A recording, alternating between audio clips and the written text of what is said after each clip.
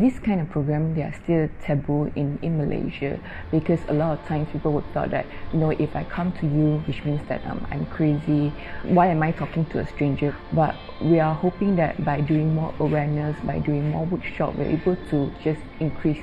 people's mental health awareness, and to tell them that, look, when you come forward, it's not just that because you have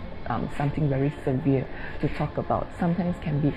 day-to-day life issues, or it could be something that some decision that they want to make, and they want a sounding board to just sound it out and weigh which one to go to before deciding. Emotional wellness program is open for all Gamuda colleagues, that they can come forward and share or express their emotions, share their issues, and hope that as this program goes, that people know that it is okay to not be okay. It is okay to express their emotions at workplace, not just to put all the emotions back at home or with their family members.